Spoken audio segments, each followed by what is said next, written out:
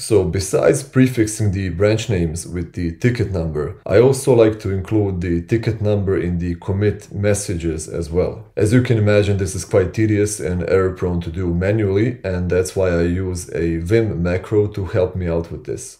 Here I'm working on a project called My Project. It's an imaginary project. I'm on the develop branch and I want to branch off in order to develop a new feature.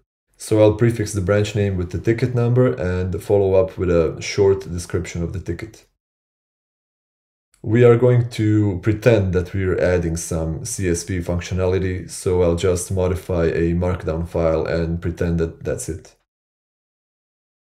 Next, I'll run git add and git commit, and this will open up Vim, where we will be prompted to type in our commit message.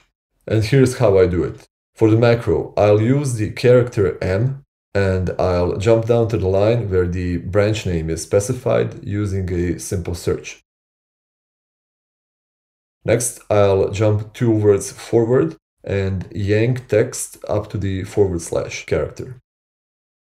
Now I'll jump back to the first line again and paste the ticket number between a pair of square brackets. That's the formatting that I like, but you can use whatever you want, of course.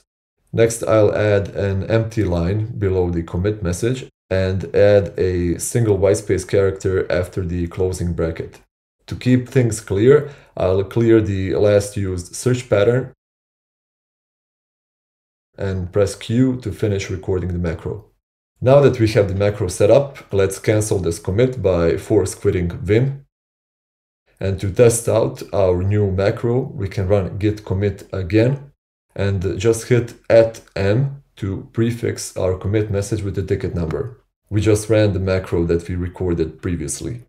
And that's it. We have a nice commit message prefixed with the ticket number. Beautiful. Now, I like to use the character M for this macro because it reminds me of the word message, of course, but you can use any character you want. I personally like this approach because it's project independent. The only requirement is that the branch name is prefixed with the ticket number. On the downside, this is not scalable across a team with multiple people working on the same code base and using different kinds of editors and stuff. And for enforcing something like a commit message format, Git hooks would be a much better fit. So that's it for this video. I'll see you next time.